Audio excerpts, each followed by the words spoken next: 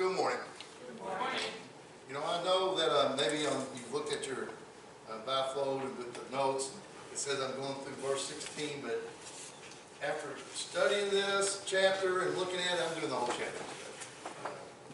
You're just going to have to bear with me. We're not going to be much longer than normal, trust me. But I am going to do the whole chapter instead of trying to divide it up. So we're talking about God's judgment today. And that's what we're going to be looking at. I just want a couple of things. I just want to make sure you know this is about 30 years from chapter 4 to this point here. And Daniel's about 80 years old. Okay, is where this time frame is. And so that's what I'm going to be talking about. I'm not going to read the chapter to start off with. I'll just read it as I go through the sermon and my scripture. You can just follow along with me with that. So if you will, pray with me, and we'll get started. Lord Heavenly Father, I just thank you for the ability to come and worship here. Lord, just seeing those songs of praises and just how they touch my heart, being able to sing those songs, and Lord, being able to come and read scripture and pray. And it's just great to be in your house today. Lord, I thank you for the ability to bring this message. I know if it wasn't for you, I would not be able to do any of it.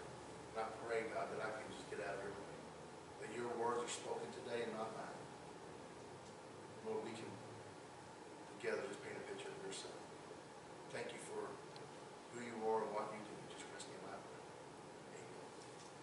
Amen. A man went to the doctor for a checkup because he wasn't feeling good. He was feeling really bad, honestly. And he gets a bunch of test runs, and the doctor finally comes back in and he says, I got some bad news. You're in pretty terrible shape. You're going to die in a month if things don't change.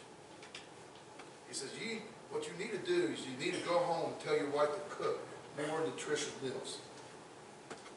You need to stop working like a dog every day. You also need to inform your wife that you can't have stress in the budget, so you're going to have to do a budget. She's going to have to stick to it.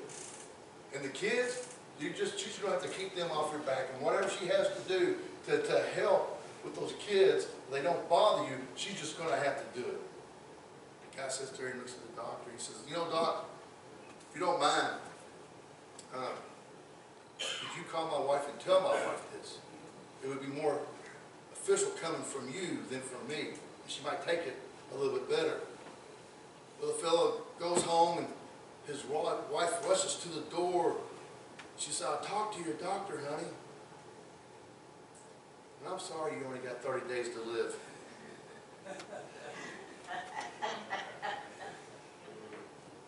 You know what? We do that to God sometimes. God's preference is to deal with humanity and love, and we want that humanity and love. But if we push God too far, He's going to deal with us. And He's going to deal with us in judgment. When God puts us on when God puts His judgment gloves on, let me tell you what, we're in for it. When He's going to judge, He's going to judge harshly. And I think we all know there's a way of avoiding judgment is to understand how it works. And, you know, we know how God judges. We know who God judges. But we have the knowledge and understand that the way not to be judged is through Jesus Christ. That He is the only way. This passage of Scripture, we see there's a new king that sits upon the throne. This new king, his name is Belshazzar. He is the grandson of King Nebuchadnezzar, the son of Nabonidus. And Nabonidus had ruled for about 17 years, and then Belshazzar and Nabonidus ruled for 14 together. You know, Babylon became a great empire underneath Nebuchadnezzar. It was the greatest empire known to man. But after his death in 562 BC, the empire began to deteriorate. There were 4 kings from Nebuchadnezzar to Belshazzar. The first to succeed his father was Merodach, and he was very evil. Then came the Marduk, who was basically a puppet king. And then Nabonidus, who ruled the empire for 17 years. He was believed to marry one of Nebuchadnezzar's daughters, and he was the father of Belshazzar, who's here now. So this chapter is opened up with King Belshazzar given a great banquet for 1,000 of his nobles, his wives, their wives and concubines. There's probably over 2,000 people there at this party, and we see that things are going to escalate out of hand, and we're going to see this is where you get the statement, the handwritings on the wall. You can see that the handwritings on the wall means that you know that judgment's coming, and so that's where we're at. So let's dig into the scripture. Let's talk about this a little bit. So verses 1 through 4 says, Belshazzar the king held a great feast for 1,000 of his nobles, and he was drinking wine in the presence of 1,000. When Belshazzar tasted the wine, he gave orders to bring the gold and silver vessels which Nebuchadnezzar his father had taken out of the temple, which was in Jerusalem, so that the king and his nobles and his wives and his concubines might drink from them. Then they brought the gold vessels that had been taken out of the temple, the house of God, which was in Jerusalem, and the king and his nobles, his wives and his concubines drank from them. They drank the wine and praised the gods of gold and silver, of bronze, iron, wood, and stone. So we see that Belshazzar is having this great party. Okay, it is in fact going to be a party. It's not a banquet. You know, it's a lavish banquet. Anybody who was anybody was at that banquet. And the funny thing is, if you do some background reading on this, the Persian army is outside the gates laying siege to the city as they're having this banquet. You know, man, what boldness, what arrogance that this king had, that he would throw a banquet while his city is being attacked by another army. I'm sure he thought he was invincible. I mean, they had massive 80-foot walls all the way around it. They had lookout towers. They had bronze gates that just couldn't be battered down. They had a water supply with the Euphrates River was running through the city of Babylon. So they had supplies and they had food, and I'm sure he thought that they were invincible, you know. But he was really arrogant and bold to do this. Maybe it was because he wanted to build a morale up of the people in there. I don't know. But the army of Persia was definitely banging at their door while they're having this party. So the king and gets there, all the guests are there, and the wives and the concubine. Let me tell you what, this thing deteriorated quickly. And reading commentaries and things about this banquet, it was a pretty wild place. And Belshazzar's up there drinking his wine, and he comes up with the thought of, man, how can I impress all these people? He says, I know what I'll do. I'll go get the golden vessels, the silver and the gold and all these vessels, and I'll bring them in, and we can drink wine out of the things that were taken from the temple there in Jerusalem when we invaded them. He says, and we can sing praises to our gods, you know, of silver and gold, and it would really, you know, lift up the spirits. And so they go and they get the cups. They start pouring wine in them. They start drinking out of them. But you know what? Nebuchadnezzar really didn't think about consequences of blaspheming God. You know, he overlooked the fact that these particular cups were sacred vessels of the Lord, the living and true God, that they were set apart for the use of God's service,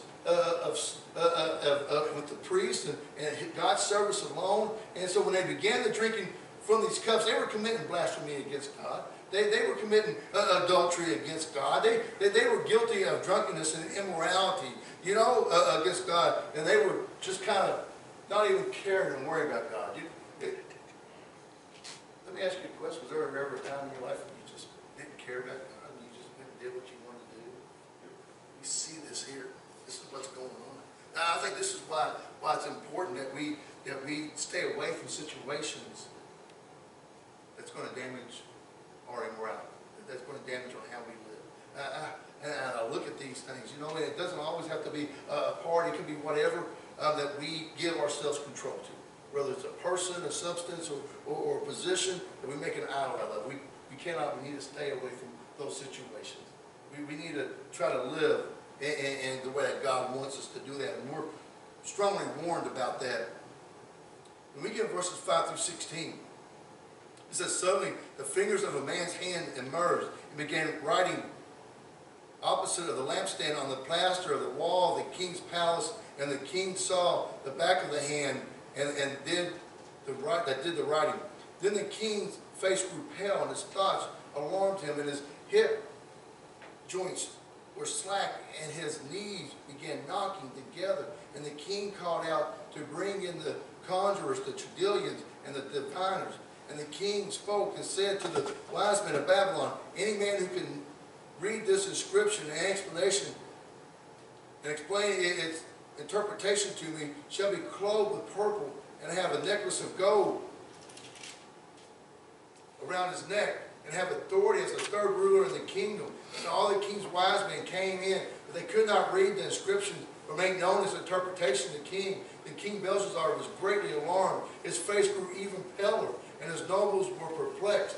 And the queen entered the banquet hall because of the words of the king and his nobles. And the queen spoke and said, O king, live forever. Do not let your thoughts alarm you, or your face be pale. There is a man in your kingdom in whom a spirit of the holy gods, and in the days of your father illuminated insight and wisdom, like the wisdom of the gods, were found in him. And the king Nebuchadnezzar, your father, the king appointed him the chief of magicians, conjurers, Chaldeans, and diviners. This was also because an extraordinary spirit, knowledge, and insight, interpretation of dreams, explanation of enigmas, and solvings of difficult problems were found in this Daniel, whom the king named Belshazzar. And let Daniel now be summoned, and he will declare the interpretation. Then Daniel was brought in before the king, and the king spoke to Daniel, are you the Daniel who is the one of my exiles from Judah, whom my father the king brought from Judah?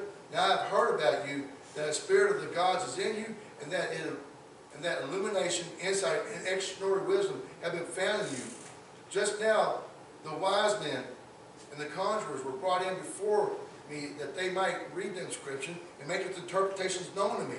But they could not declare the interpretation of the message. But I personally have heard about you, and you're able to give interpretation and solve difficult problems. Now if you are able to read the inscription and make its interpretation known to me, you will be clothed with purple, wear a necklace of gold around your neck, and you will have the authority as the third ruler in the kingdom. So, we see that at that moment of blasphemy, at the moment that they're drinking the wine out of the sacred vessels, the ones that are set apart for God, that a human hand appeared with fingers and started writing on the wall. I imagine the mood probably turned pretty quickly, don't you? I mean, I think a crippling fear gripped the king and the guests. The merriment, the carousing, it ceased. The dancing stopped. I imagine servants and attendants stopped in the tracks. The musicians quit playing music. I imagine there was an eerie silence. Swept through that hall as everyone watched that hand write those 4 brief words on the wall. Can you imagine the silence? You probably heard a pin drop, couldn't you? All of a sudden, it just, nothing turned, and everybody's gripped with fear. The king definitely saw the worst. It says his knees started knocking, his face turned pale. I picture he passed out. He probably fainted. You know, he sees that, you know, whether he was caught or he hit the floor or whatever, you know, when he came to, he immediately started calling for his wise men. I need people in here right now to read what's written on the wall, to give me that interpretation. If anybody can interpret that, I'm going to put them to the number 3 ruler in the kingdom. Underneath me and my dad, they're going to be clothed with purple. They're going to have gold necklaces. They're going to be able to, you know, tell people what to do. If anybody can do that, they're going to be raised to that position of authority. But none of them could. They couldn't even read the writing. They didn't even know what it was. You know, and he got a little bit more shaky, didn't he? With that, he even got a little bit more pale. of what was going on. Here comes mom to the rescue. Moms always come running to the rescue for their kids, don't they? I mean, you know, if their kid needs something, mom's the first one in line right there to say, what do you need? How can I help you? You know, they're there. That's what they do. And the queen mother comes running into the room, looks at her son. She has some very stern words for him. I imagine she walked over to him, kind of leaned up to him, and she said, stop it. Act like you're a king. Quit being like this. You're strong, you're capable, you need to step up and do what's right, and quit being like this. Besides that, I know somebody. You know, I know a guy named Daniel. He was there when King Nebuchadnezzar was there, and he was able to interpret dreams, and he's able to do all these things. And you need to send for Daniel, because I know Daniel is going to be able to interpret these dreams. I know this guy. He was the lead wise man. Your grandfather trusted in him, and he can solve riddles and puzzles and do all that. You know. So without delay, he summoned Daniel. And once his identity was confirmed, he offered Daniel the same reward as everybody else. Now, I believe this handwriting on the wall is a clear picture of guilty fear and the helplessness that we often feel. How many times do we feel like that when something happens that there's nothing that we can do? That we just have a fear and we have a helplessness that we feel like that we cannot do it. You know, there's times when things are going well, we don't always talk to God and turn to God and do that. But when something major happens, that's who we turn to, right? That's who we go after. You know, whether it's a disease or financial difficulty or family problems, you know, sometimes we feel hopeless and helpless. But we have a remedy for that. The only hope that we really have in this world is Jesus Christ. That's who we have. That's the only hope that we have in this world is Jesus Christ. And there's times that we got to turn to Him, turn to God, and help us through these things. And so I'm going to head on here, and we're going to finish up this chapter, starting at verse 17. It says, then Daniel answered and said before the king, keep your gifts for yourself, and give your rewards to someone else. However, I will read the inscription to the king and make the interpretation known to him. O King, the Most High God, granted sovereignty, grandeur, glory, majesty to Nebuchadnezzar your father, because of the grandeur which he bestowed on he and all the peoples, nations, and men of every language, feared and trembled before him. Whomever he wished he killed, and whomever he wished he spared alive, and whomever he wished to elevate, and whomever he wished he humbled. And when his heart was lifted up, and his spirit became so proud that he behaved arrogantly, he was disposed from his royal throne, and his glory was taken away from him. And he was driven away from mankind, and his heart was made like that of beasts, and the dwelling place was with the wild donkeys. And he was given grass to eat like cattle, and his body was drenched with the dew of heaven, until he recognized that the Most High God is ruler over the realm of mankind, and he sets over it whomever he wishes. Yet you, his son Belshazzar, have not humbled your heart, even though you knew all this. And you have exalted yourself against the Lord of heaven, and they have brought the vessels of his house before you. And you and your nobles, your wives, and your concubines have been drinking wine from them. And you have praised the gods of silver and gold, of bronze, iron, wood, and stone, which do not see, hear, or understand, but the God in whose hand you lift your breath, and your ways you have not glorified. Then the hand was sent from him, and this inscription was written out. Now this is the inscription that was written out. Beni ni tekel up Asharim. This is the interpretation of the message. God has numbered your kingdom and put an end to it. Tekel, you have been weighed in the scales and found deficient. Perez, kingdom has been divided and given to the Medes and the Persians. And Belshazzar gave orders that clothed Daniel with purple and put a necklace of gold around his neck, and issued a proclamation concerning him that he now has authority as the third ruler in the kingdom. That same night Belshazzar, the Chaldean king, was slain, So Darius the Mede received the kingdom at about the age of 62. So we see Daniel comes in, right? We see that he comes in and the king says, I'm going to give you all these things that I promised everybody else. And Daniel, I can see Daniel looks at him and says, I don't want your stuff. I don't care about your treasures. I have some integrity. All I care about the treasure that I'm building up in heaven with God. These earthly things don't mean a thing to me. And besides that, I think he kind of let Belshazzar know. He says, you should know the God that you're dealing with. Your grandfather was a great man.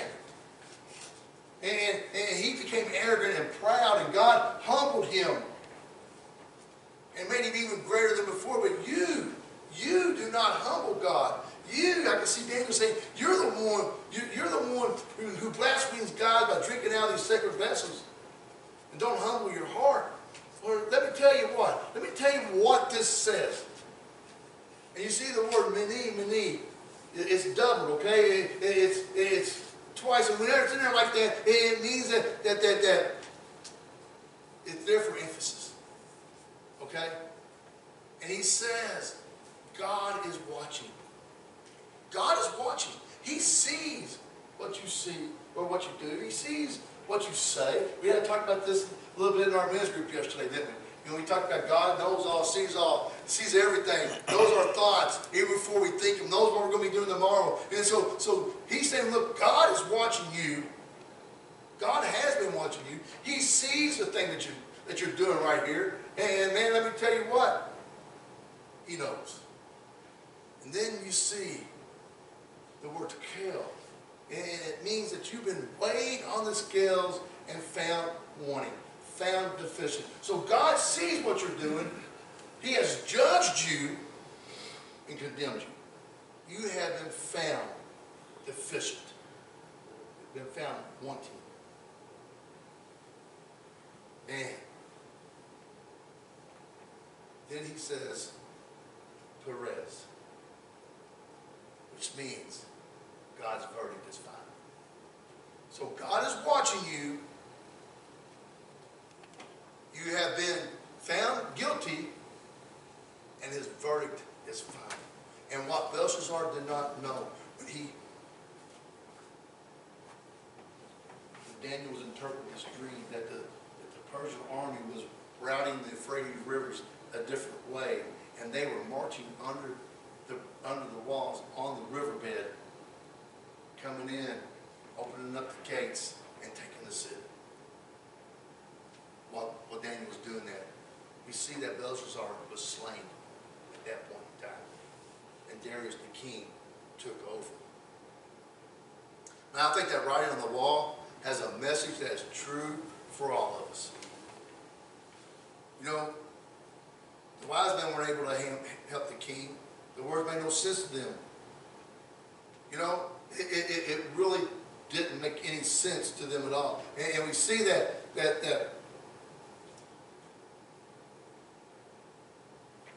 judgment is looming. And that judgment is for every single one of us. So I got three things I want to talk about God's judgment. Three things I want us to see about God's judgment. The first one is God's judgment is impartial. God's judgment is impartial. You know, in Romans chapter 2, it talks about the impartiality of God. If you read that whole chapter, I'm not going to read the whole chapter, but verse 11 says, there is no partiality with God. Paul tells us that. And then in verse 16, he says, on the day according to my gospel, God will judge the secrets of men through Jesus Christ. So there is no partiality with God, and God's going to judge our secrets. Our secrets, because it essentially means that God doesn't show any favoritism. You know? No partiality. In Job chapter 34, verse 19, we see Job's friend Elihu reveal the source of God's impartiality. He says, God shows no partiality to princes, nor regards to the rich more than the poor, for they are the work of his hands. So God don't see any partiality. I mean, that's his nature. That's who he is. God's impartial for our salvation. He's impartial with our damnation. Let me tell you, that salvation is open to all, so is eternal punishment. Peter said in 1 Peter 1:17, if you call on his Father as who judges impartially according to each one's deed, conduct yourself with fear throughout the time of your exile. We hear it preached. You read about it. And I think for the most part we all believe it. The final judgment is coming. There's going to be a day when everyone stands before God and gives an account to God. You know, there's a lot of people that scoff at that idea, that we're not going to stand in judgment in front of God. But you know what? The Bible clearly teaches it. It's going to be there. It's going to happen. That everybody's going to bow their knees. Jesus is Lord. That either here or there, one or the other. It's coming. And we're all going to stand in front of God and give an account for our sinfulness. Now, for those of us who have made Christ Lord of their life, for those who have repented of their sins and walked in righteousness, not because of our own right, but because of Jesus giving us that righteousness. You know, for those who are that judgment there, when we stand in front of God, when we stand in that courtroom, and Satan's reading off our sins, and we sit there and say, you know, and Satan says, you know, didn't you do all these? We have to say yes. God's going to look at us and he's going to condemn us because he cannot be around sin. But then we have that great advocate, don't we? We have that ace in the hole, and Jesus steps up and says, Father, they knew me. I know them. And God's going to declare us not guilty. But that don't mean that God's judgment doesn't show partiality. He's not going to wave off sin. We cannot get there on our own. To Jesus or to God, that lie that we tell is the same as murder. That adultery that we commit is the same as stealing a pack of gum. It's the same. There's no partiality with God.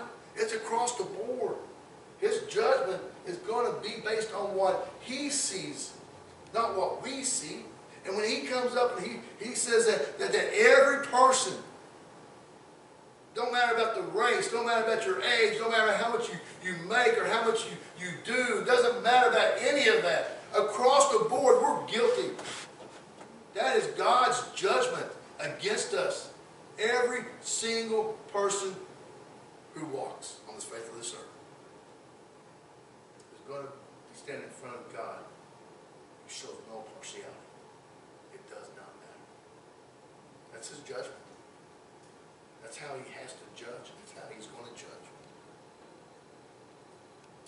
Romans 3:23 pretty much says it, doesn't it? For we all have sinned and fallen short of the glory of God. Doesn't matter. I hope you get that picture. I hope you understand that we're going to get judged. Here, every single person. Second thing I want to see is God's judgment is coming. It is definitely coming. Not only is he partial about it, but it will come. I mean, I'm sure when we were younger, everybody in here has probably played hide and seek before, right? A lot of fun. You get to be it, and you got to count to 100. They get through count to 100. What would they say? Ready or not, here I come. It didn't matter if you were hidden. You couldn't have no do-overs. When they got to 100, you had to be either hidden or you was going to be found and be tagged, and you was going to be it. You know what? From that simple game, I want us to see that ready or not, judgment is coming. Whether we're ready or not, it doesn't matter. I mean, yes, God puts off the slowness, not as we think it's slowness, so everybody can repent and come to him. God doesn't want to see anybody else. God doesn't want to do that. But that judgment one day is coming. You know, that judgment is a court decision. It's really to make a formal decision a dispute between two people, two parties, determining the rights and obligation of each party. God's judgment are decisions based on his truth in heaven. The will of God being done means that everything that is not his will be judged. The purpose of God's judgment will be to show the true character of each person, to publicly reward or punish each and every single one of us for our sins. to ultimately to vindicate the righteous character of God. One of the, I think, forgotten truths that we have as a church and as Christians that is dismissed from God's Word is that we're on a collision course with the Lord God Almighty. It is coming. I was going to work one day, it's been a few years ago, and there was been an ice storm, and there was ice on cars and stuff like that. I was falling behind this tractor and trailer, and a big chunk of ice pops off the back of this tractor trailer, you know, and I wanted to get over, but there was a car in this lane, and I knew whether or not if I tried to slow down or speed up, it wouldn't have mattered, you know, and I just could not escape this piece of ice. I mean, it came crashing down on my windshield, and it busted up, and it went flying everywhere. You know, and it's just one of those where you just hang on, hoping that nothing happens. God's judgment's coming. We can't avoid it. It's going to be here. One day, that trumpet will sound. And I'm telling you what, we're going to be reminded of who God is. You know, you might think that He's full of love and grace and mercy. He is. But let me tell you what, He's full of wrath and judgment too. And He is coming. Jesus said, Matthew 24:44, that you also be ready, for the Son of Man is coming at an hour we do not expect. In 1 Thessalonians 5:2-3, Paul says, for you yourselves know perfectly that the day of the Lord will come as a thief in the night. For when they shall say peace and safety, then suddenly destruction comes upon them as a travail upon a woman with child, and they shall not escape. You know why God doesn't tell us when He's coming back? Because we'll live the way we want to live, won't we? If we knew the date that God was coming back, then people would just live the way they wanted to live and then get right with God on that last day. You know? Can you imagine the chaos in this world if people knew the day that God was coming back? On how this world would actually be. There might be a few people out there living righteously and doing what's right. But for the most part, as decadent as this world is, you know, if we knew that day it was coming, I guarantee it would be different on that last day than it would be the whole time coming. But God's judgment is looming. It's hanging over our heads. It cannot be escaped, and it can happen at any time. The question is, are you ready for it? How is He going to find you? Is He going to find you and be able to come back and say, well done, good and faithful servant? Or is He going to come back and find you doing something you shouldn't be doing? Because ready or not, judgment is coming. You know, the thing is, if you've been truly born again, accept Jesus Christ as your Lord and Savior, you have lived right and worked on your own, you know, and you worked out your salvation with God, and you're prepared, you're going to hear that. We're still going to get judged for our actions, but we stand in front of God knowing that we're in error with Christ. His judgment is coming. The last thing is, God's judgment is activated by rebellion. Activated by rebellion. I think most people think that a little rebellion is okay, or a little sin is okay. We do most of what God wants us to do, but not all of it. I think we talked a little bit about that last week with Saul and King Amalek and how that he was that partial obedience is still disobedience. God hates disobedience. He hates rebellion. It's important, I think, that we understand what rebellion has done to God's true desire for man. Look, Lucifer up in heaven, the first sin of rebellion against God, you know, and he came up against God. What happened? He got kicked out of heaven. We go right to Genesis chapter 3 with Adam and Eve and told you cannot eat from that tree. And just with a little bit of coaxing, the devil was able to get Eve to eat that apple, take a bite of it, and so was Adam. Not very much. What happened to them? They got kicked out of the Garden of Eden. Man, we get in Numbers chapter 15. I want to look at another kind of rebellion, but getting ahead of myself. But you know what we do? We do rebel against God. And I believe if we rebel against people here, as a student to your teachers, a wife for the husband rebel against the wife, whatever, any type of rebellion we have in our life is really a rebellion to God. No matter what it is. If we rebel against the law, if If we rebel, you're still rebelling against God. So I just want to look at this, a couple of things about rebellion here. We get in Numbers, like I said, chapter 15.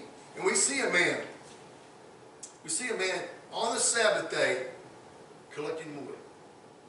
Okay? This is what God told Moses to do. He said, "Then the Lord said to Moses, the man surely shall be put to death. All the congregation shall stone him with stones outside the camp." So all the congregation brought him outside the camp and stoned him to death with stones, just as the Lord had commanded Moses. You think that's a little harsh? He should pick up some firewood. You know, maybe he was cold. He needed some firewood. But the law stood and stated that nobody was supposed to be working on the Sabbath. Nobody was supposed to be doing anything like that on the Sabbath, because that day was set apart for God. And that's the reason why. But man, that's just right on the heels of that, though. Man, we see a guy named Korah with about 250 other men challenges Moses and Aaron's authority. God was mad. He wanted to wipe out all the Israelites. And Moses prayed for them. And he said, well, we'll do a test. And they light some censers in front of their tent. And Moses said, listen, you're going to know how. You're going to understand today who God really is. He says, if these men are vindicated in what they're doing, then God will do nothing. But if these men are wrong, and God has put Aaron and I in this position of leadership, then the earth will open up and swallow their whole families. No more than the words came out of Moses' mouth. That the earth opened up and swallowed Korath, his family, him and his family, and 2 other gentlemen in our family. See, what I want us to see, well, first I'm glad we're not under any Old Testament guidelines, you know, but I forewarn you, there is still a price to pay for your willful disobedience to God. There is a price to pay. It really is. 2 Thessalonians 2, verse 3 says, "Don't let anyone deceive you in any way. For that day will not come until the rebellion occurs, and the man of lawlessness is revealed, the man doomed to destruction." Rebellion is running rampant in our generation, in our nation right now. Unlike any before. And that rebellion activates God's judgment. No 2 ways around it. One day he's going to act on what's going on here in this world. So we have to understand, in closing, that God is watching. There's not a second of our lives that God has not seen. The good, the bad, and the ugly, it all has been numbered by God. We have been weighed by the scales of God, and we have been found guilty. Because none of us measure up to the perfect standards of God. No matter how hard we try, or how hard we try to do, we will never be able to stand up for that. And then the fatal verdict is true forever. This is spelled out in Romans 6:23, "For the wages of sin is death." But I praise God that even though I'm rebellious and I'm his enemy, that he loved me enough to send his son, because the rest of that verse says, "But the gift of God is eternal life through Jesus Christ our Lord." God has replaced that fatal verdict with his son Jesus. And the judgment of God will be averted because of who Jesus is. For those of us who have made Christ Lord of their life, we don't have to worry about that final judgment. But there's going to be friends, family, people that we know that does not know Christ as Lord. And they're going to have that final judgment. And they're going to be cast into the lake of hell. This is our party thought, as soon as this party over, I'll deal with what's going on. But he didn't have that chance. God is speaking to us today. We can't delay in responding to the writing on the wall. I hope you're reminded of this message in reality of God's judgment is impartial, that it is coming and activated by our rebellion. And we can speak that message of judgment to people that need to hear it. Ask you to please stand.